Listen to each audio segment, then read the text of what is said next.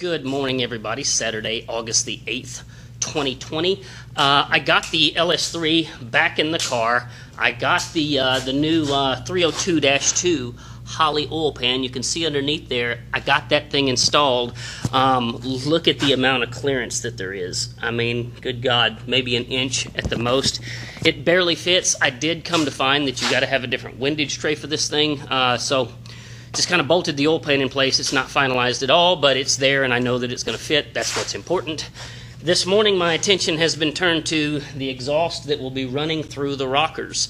I wanted to give you guys a slightly more in-depth look at what I was doing this morning rather than just kind of showing you the usual update.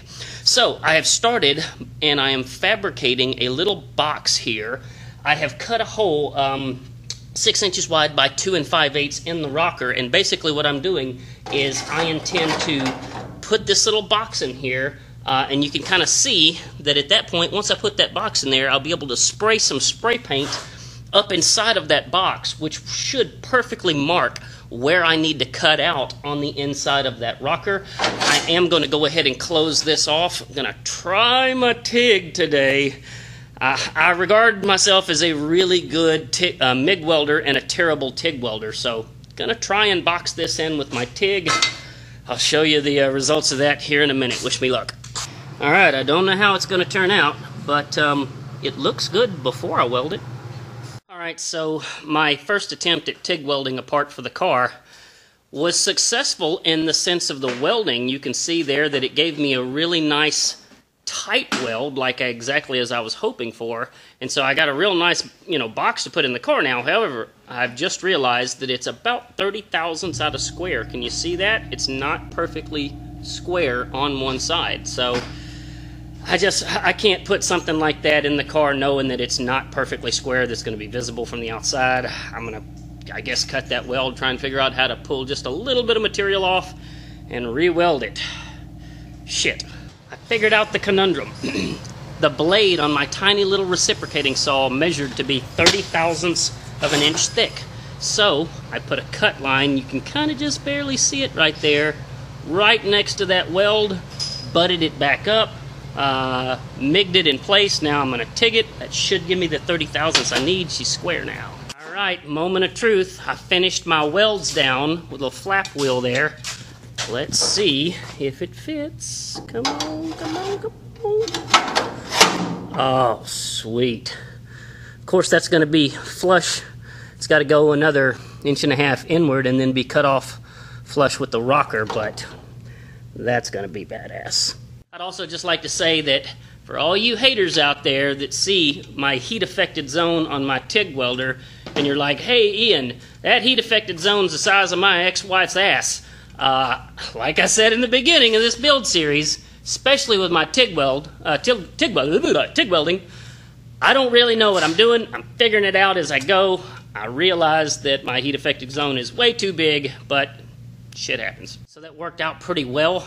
I just took my piece right here, stuck it right up in the hole, and then I spray painted inside that piece there so I can see just where to cut. Alrighty, I have cut a hole through all 3 pieces of sheet metal that form my rocker. Check this out. I got my piece here. You'll notice the blue line that I've drawn on it there. So basically all I did was just slide her up in there and then trace the edges. And now I'm going to trim it to fit. Alright, there we go. There's the piece I just cut off of it. Right there. Moment of truth. Does it fit? Let's see what we got. Alrighty, slide this baby in there. Oh, come on, honey. Talk dirty to me. Come on, sugar. Oh, yeah. Oh, yeah. There we go. That is going to be one really bitchin' exhaust. Yeah. Alright, I'm getting it burned in. I sandblasted it down. Hit it with weld-through primer and getting it burned in. Alrighty, I have got it done. There's my exhaust coming through my rocker. You can see how I haven't finished this weld down here. I'll wait till the car's back on the rotisserie when the frame jig is not in the way for that. But I'm really excited for how that came out. after I bring a custom stainless steel exhaust through here, you know, ending it right outside the car. It should give it a real race car vibe to it. Should look awesome.